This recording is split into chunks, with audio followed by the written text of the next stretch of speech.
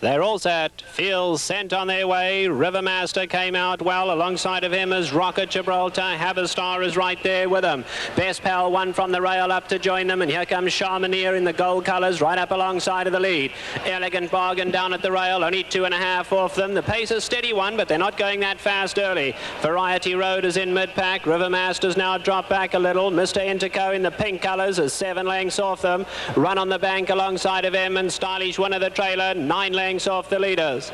They head to the 3/4 pole, and Corrie Nakatani now takes Charmonnier off to lead them 1.5 lengths to Haverstar. Best Pal in a perfect spot right there third. He's just 2 lengths off that leader. Elegant Bargain is travelling comfortably under Gary Stevens at the rail in the white. He's 3 lengths off them. Variety Road having to be pushed along. Run on the bank inside of him, and Rocket Gibraltar, they 5 off the leaders. Then it's Rivermaster and Mr. Interco. Stylish Winner trailing 12 lengths off the leaders.